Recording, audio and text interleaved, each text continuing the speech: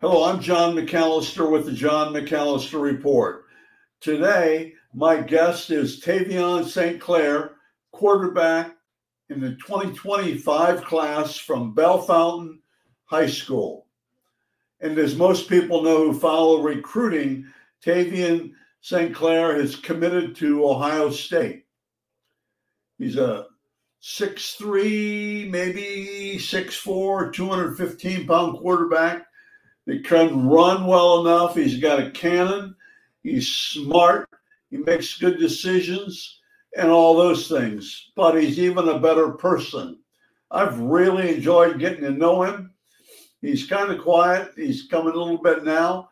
But in our interview tonight, he did a heck of a job. Talked about a lot of different things. So I'm excited for you to watch Tavien St Clair. The only thing I would tell you is he did the interview in his car and with his phone, and toward the very end of the interview, it starts getting dark. But you can still see him.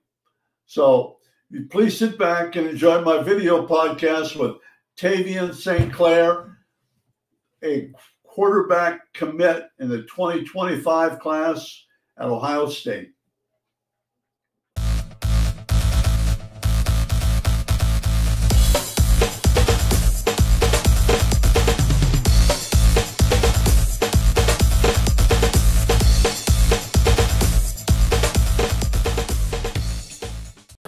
Like I said earlier, my guest today is Tavien St Clair from Bellefontaine High School, and I've watched him since his sophomore year, and he's quarterback, and, he's committed to Ohio State. Okay.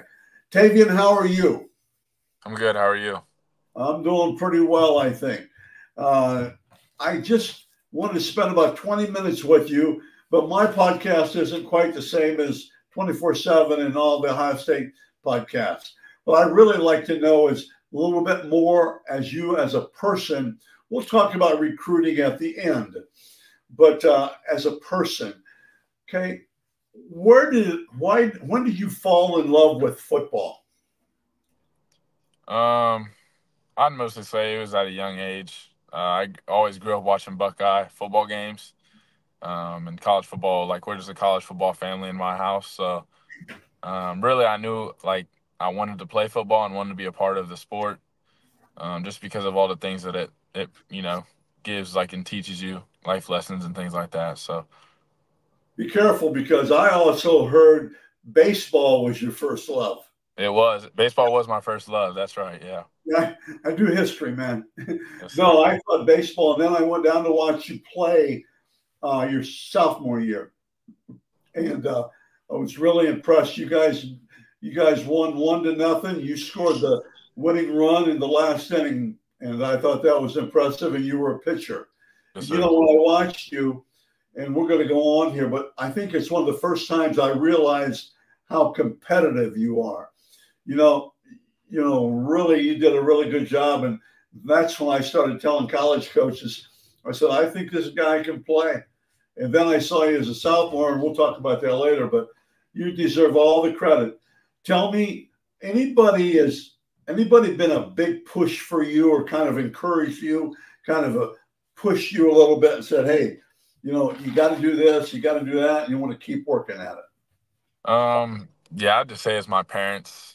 They're always there. They know, that I've had a lot of potential, just growing up, throughout the years. And so they've always just kind of kept me level-headed and, told me that there are a lot of things out there that I can go get. So that's always been my motivation, just to work harder and, push farther every single day.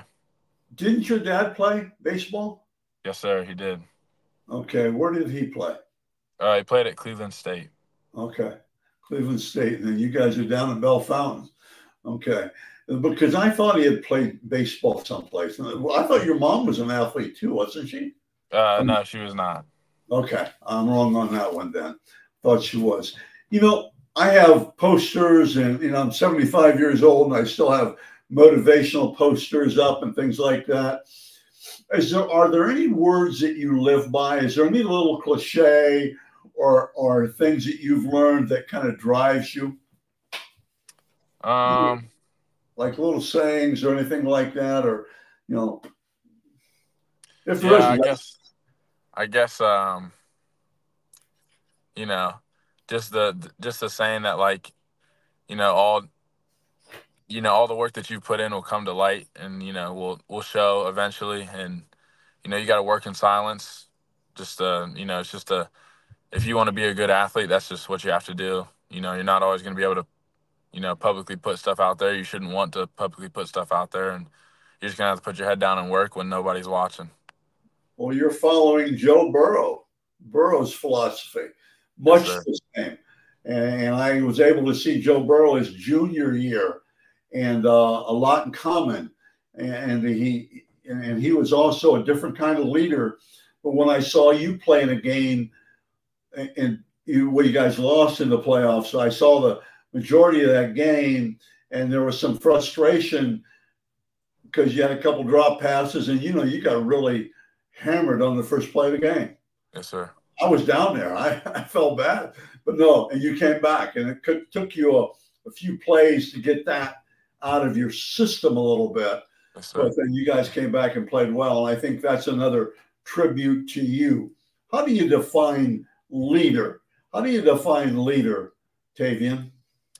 I would just say someone who's gonna, take control of the people around them through the ups and downs. Just no matter what the situation is, or what the outcome might be, they're gonna, be the head of the group and lead everybody. It's really good. Talking about leading, how's school going for you? Very good. Very good school year The so far. library's not a foreign country, is it for you? That's a joke, but no, you're doing well in school. Yes, What do sir. you think about once you get all your football playing done, Yes, sir. whenever that is? What do you think you'll go into? Um, Is there I something you think really like now? I think really, like, I don't know if I'll be able to get away from sports. I'm kind of I love basketball, baseball, football. So I've thought about being like some sort of athletic director, or some place in the athletic department where I can just be around sports all the time. Yeah. Well, if I have my wish for you, and I'm sure your wish, you'll be playing sports for quite a while. Yes, So sir. I hope that's true. And I don't miss very often, Hmm. David. Okay, you said that. Let's talk about three sports, two sports. Why is it important, do you think, to encourage people to play more than one sport?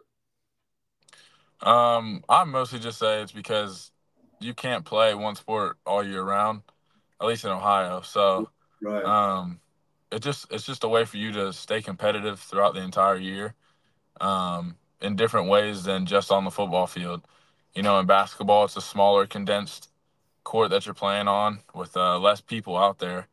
And then in baseball, it's more of like a slow moving, every pitch counts type of game. And you have to learn different competitiveness in that sport as well.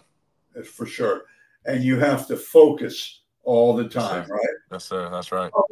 Probably more in baseball than any other sport. I Yeah. mean, Yeah. if you're being serious as far as focusing, I think baseball, obviously when you're hitting and out in the field, you better be focused and stuff like Yeah. that. But Definitely. you'll get killed. Okay, what about? I only have one. I ask dumb questions, silly questions. I'll ask you one. All right.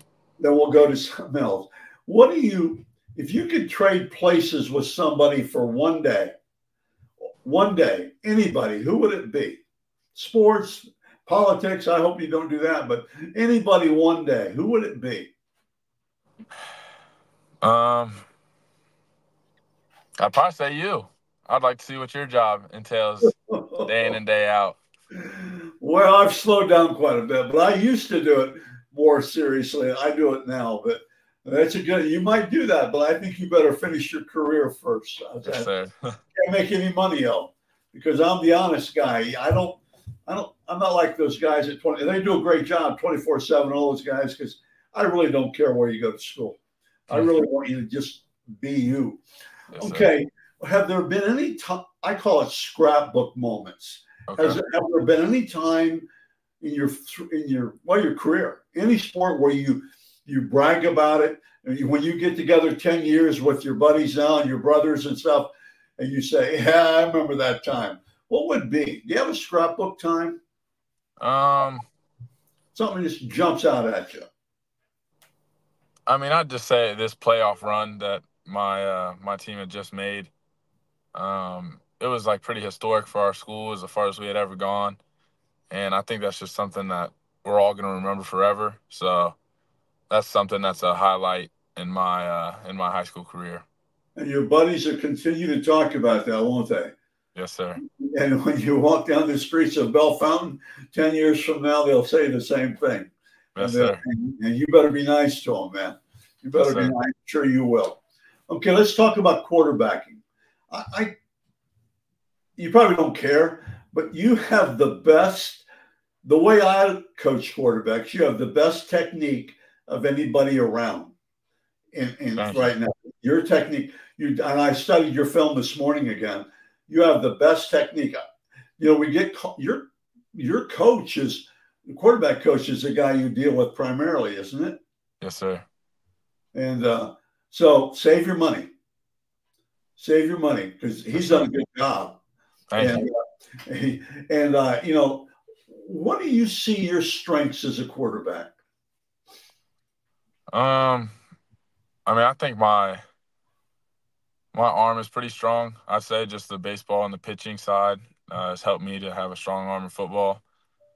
But I think my just like keeping the play alive type of mentality that I have is, if the pocket's not, it's kind of messy and not, clear, I'll just kind of move my feet and, keep the play alive, as I say, and just keep my eyes downfield and find an open receiver. I think you do a good job extending plays. I think the other thing is, you know, you seem, I look for this, it's hard on video, but you seem to understand progression a little bit. Yes, sir. I've watched your eyes go across and then you come back to the middle. If that guy there's sometimes I don't think there's a you got to hit this guy. You see then when you get to college, it'll be crazy, but college coaches look for that. And Yes, so many young quarterbacks can't do that. Let's go back to one other thing you said. I'm a total believer. If Joe Burrow, and I told him the same thing I told you, and in fact, his dad always reminds me, you've got to have that core strength. You talked about one arm. You have a baseball arm. A little, you don't throw like a baseball, but you're being a pitcher. And that core, and you even said it, I saw you in an interview, and you talked about back strength, your muscles. That's tremendous. Whoever is training you is doing a great job. And that's so important. The core, the back, because sometimes you should be really tired in your back from throwing so much. You know what I'm saying? Yeah. Let me ask you a question. You can tell me the honest answer. What time I got here? Plenty of time. Do baseball pitchers really need up in here shoulder strength?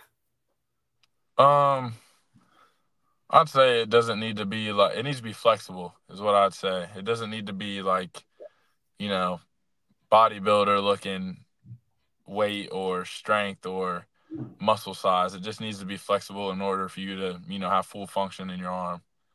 I may have to hire you as an advisor. No, I totally believe that, by the way. Okay. What else about quarterbacking with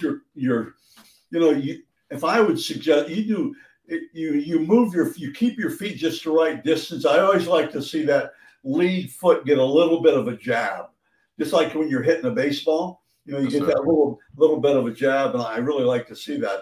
And you do that. What's the hardest part about playing quarterback? It's just the fact that all eyes are on you all the time. You and the head coach, or you take all the heat, get all the credit. So it's just an up and down position, and you have to stay level-headed. I'd say that's probably the toughest part. Were you level-headed in the playoff team? Watterson beat you. Were you level-headed that game toward you? I'd say, yeah. I mean, that you just have to be. You have to take on that role, and um, you know, times get tough, and you get frustrated a little bit, but you have to remember that your teammates are looking to you to make plays. So, you know that when you get back on the field, it's time to go. Tell me a thing about film study. What do you believe in it? Do you push it? Do you believe in it for your teammates and stuff? Film study. Yeah, film plays a lot. Like it plays a super big role in your development and just your progression as a team and as a player. Because if you don't watch yourself and break down, the things you did right and the things you did wrong, I don't think you can ever really grow and develop like you should. And I think that's why all the greats, I mean, they study film, hours and hours of film every week. So if you want to be the best at what you do, which a lot of people strive to be, you need to watch film.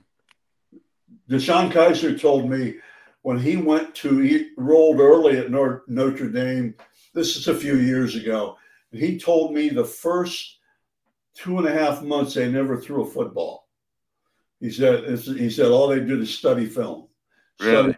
Study film. He said they didn't throw a football. He said because he said quarterbacks had to know what the defensive coordinator was thinking, how to change that, and all those kind of things. And that's right. Yeah. It's true story. Okay. Let's tell me. We talked about different things in quarterbacking. I think you do a really good job. I think if I took my notes here and said, obviously you can throw long and throw short. I think the one thing you do pretty well is slide and throw, escape and throw. And you can do those things. And you're obviously going to improve that as you keep getting stronger. Yes, sir. Okay. Let's talk about you a little bit more, and then we'll talk recruiting a little bit. Tell me, what type of energy are you going to bring to Bellefontaine next year? What kind of energy will you? Energy is huge. What kind of energy will you bring? I guess the energy that I want to bring will be more of like a drive. It'll be a winning mentality that, we've made a run now. We have it kind of under our belt. So now we know what the standard is coming into this year. And so I think that's just going to be my kind of drive is we made it to a certain level and now we're just got to push past that and take it to, higher heights this year. That's really good. Ohio State's a long ways away, and I know you've made the commitment. And I've told you, and I might as well tell you again, I think you're the best Ohio State type quarterback that's come out of here, Ohio, in a long time. Thank you. I appreciate that. And I'm telling you, it's a little bit different. And you can, of course, honestly, you can play any place. I'm talking about playing with Ohio State. They're wanting to throw the ball long, scramble and run and stuff. Okay, that's a year away. Next summer, I'll bug you about committing to Ohio State, okay? Now, last question to tell you here. What do your teammates say about you behind your back? High school teammates, what do they say? What do you want them to say behind your back? Well, I guess what I'd like them to say would just be that, if there was anything like negative in their eyes, it would be that I push them too hard.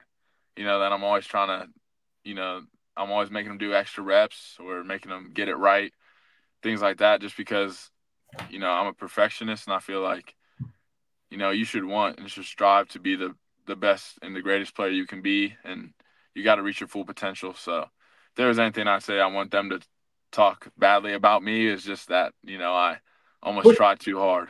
Yeah, that's really good. And I'll refer to Joe Burrow again. When he came off the field, his team wasn't playing very well, and he's screaming and yelling at them. This is high school. But they knew he knew what he was all about, so they all listened. Right. They talked back to him. I remember that exactly. Tavien, thank you so much for being on my show, okay? I enjoyed it. I learned about you. I guess if they want to learn about Ohio State, your commitment, check with the Ohio State guys, okay? You can tell them that. Thank you very much. Appreciate it. Thanks for having me. I appreciate this a lot.